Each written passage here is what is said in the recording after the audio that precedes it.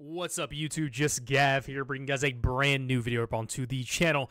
And in today's video, we got even more news about the next Battlefield, or what I am calling Battlefield 2025, by everybody's favorite Battlefield insider on Twitter/YouTube, because he put out a video. Also, Tom Henderson. I'm going to pull up the article and throw the article up on the screen for you guys. Now, he obviously listed what's already been going on and the information that we already know. The fact that, the setting, the, BR, it's all but been confirmed that it's going to be a BR, is going to be what Ripple Effect is working on. But I'm going to go ahead and throw some of these paragraphs up on the screen. It's been a good week for Battlefield fans. To start, the head honcho of Battlefield, Vince Zampella, confirmed many details, including the Battlefield will return to 64-player matches, the Classic 4-class system, and more back-to-basics approach. Battlefield General Manager Byron Beatty, I think that's how you say it, also revealed that the game will have large-scale community-driven testing early next year. In addition to starting, the game has had nearly daily internal testing for over a year. Zampella also confirmed the new experience from Ripple Effect, which Insider Gaming has reported will be Battlefield's take on a new free-to-play battle royale to tie in with the game's premium release, akin to Call of Duty, how Call of Duty found a success with Call of Duty Warzone. So we kind of already knew this stuff. The third paragraph is really where we get to, some somewhat new information. Some stuff we already knew, some stuff we may not have known. So let's go ahead and read that really quickly. So what's new? Following our original report and the recent confirmation of those details, we wanted to dive into some of the nitty-gritty details that players might want to hear. To start, let's focus on the core of the game. Insider Gaming understands the game will take place somewhere between 2027 and 2030. With the campaign focused on a massive private military going up against NATO. The game will be set in various locations worldwide, including Gibraltar, as seen in the game's first release concept art, and the USA, which also believed to be the setting for the Battle Royale experience. Tropical location. Interesting. A tropical location Battle Royale. Like I said, I think it's a foregone conclusion that like I've previously stated, that the third mode, fourth mode, whatever it's going to be, is going to be an extraction / BR-esque experience, because you can't sit back and watch the likes of Call of Duty and really Titanfall with Apex, sit back and watch them hold the numbers they've held and have as much success as they've had, and not do your own free-to-play. Obviously, we've had Firestorm in the past with BF5. Locked behind a paywall. It was a World War II theme. It was never going to be as big as these other games, but I digress. Let's continue reading. But let's cut to the chase and talk multiplayer. The aim is currently for 45 different weapons on launch, double that of what Battlefield 2042's core multiplayer experience launched with. In addition, the goal is for around 10 multiplayer maps, putting it in line with the likes of Battlefield 1, 3, and 4. The game will also see a significant overhaul to its destruction. While I couldn't verify if this means the return of Levolution, over half a dozen sources mentioned that the game would also have caliber-based destruction, akin to Rainbow Six Siege, with different calibers causing different amounts of destruction. It's also understood that the game will see some changes to movement, with one example given by multiple sources, the ability to pick up and move down players. While this has almost certainly been incorporated for the Battle Royale experience, it's been implied that this is all of the changes, and is part of the team's Battlefield Moments initiative to bring back the moments that made Battlefield, Battlefield.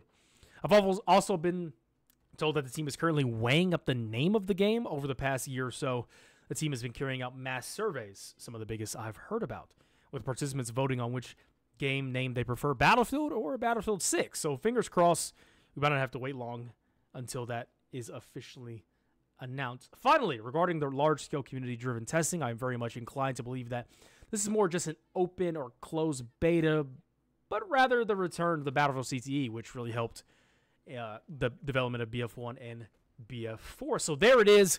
The biggest things to me that stood out is the BR being set in a tropical location. And I think we kind of already knew, or had been leaked, that it was going to be a private military versus NATO not too long ago. The setting, the years it's set in, being 2027 and 2030, so modern / a couple years down the road, near future, isn't really a surprise there. The number of weapons, I'm assuming the 45 weapons are primaries and not just secondary, or primaries, not just primaries and secondaries, I would hope. But we will see in the name being tossed around Battlefield or Battlefield 6. Some interesting tidbits. Some interesting stuff for sure. Shout out Tom Henderson, and yeah, I think that'll be it. And tell me what you guys think down below in the comment section. Like, comment, subscribe. If you guys want to check out anything else, all the links are in the description. Discord, Twitter, Twitch, all of that stuff is down there. Consider becoming a member on the channel. We will be trying our best to cover all Battlefield tings up until the launch and after the launch, and hopefully maybe some Delta Force too. So yeah, I hope you guys enjoy the video. Like, comment, subscribe. I outro like 7 times a video. I'm sorry. Like, comment, subscribe, search friends. So JustGav, guys. I'll catch you guys in the next one. Peace out. Girls, girls. See ya. Bye, guys.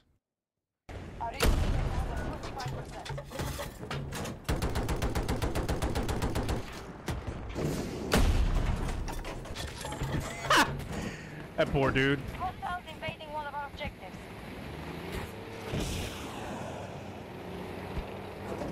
Objective secured.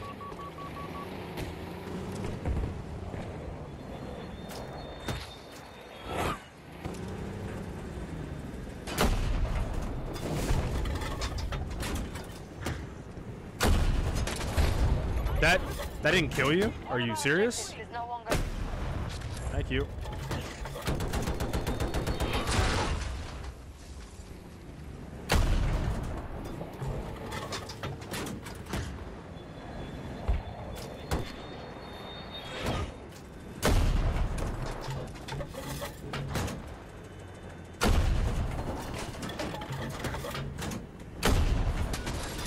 Hello.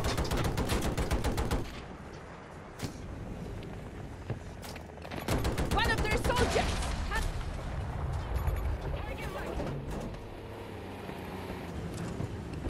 Marking Tango. Oh.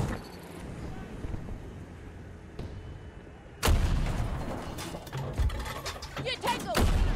50 meters.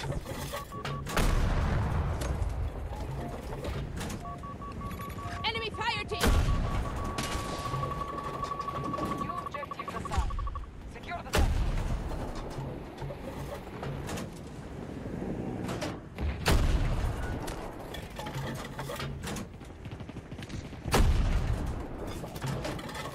Hostile fire team up. I'll play this game, but there's no point. I already finished the battle pass. Yeah, did you tier 1 the season though? Did you tier 1 the season? I bet you did. Take it. Secure the point.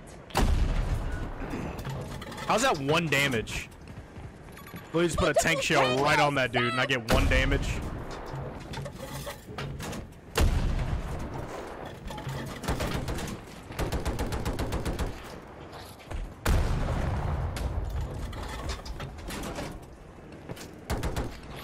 You Tango. Solo. 200 meters away.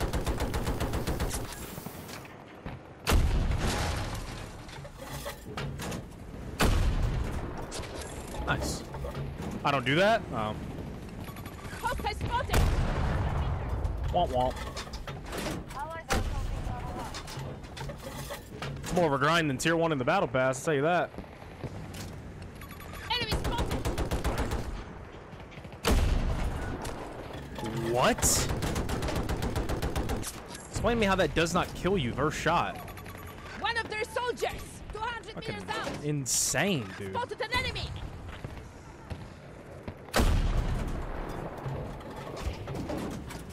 Insane.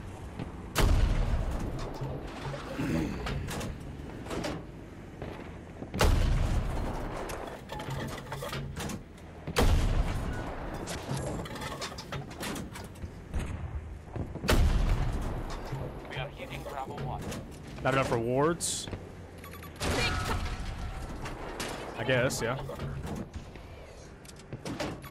We have tank problems.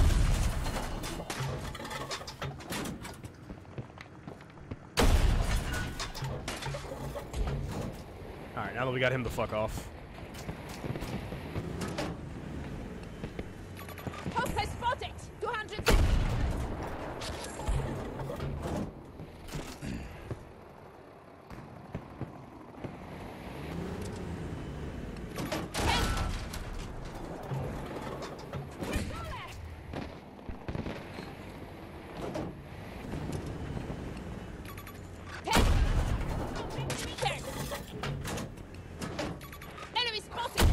Your birthday's next week? Sheesh.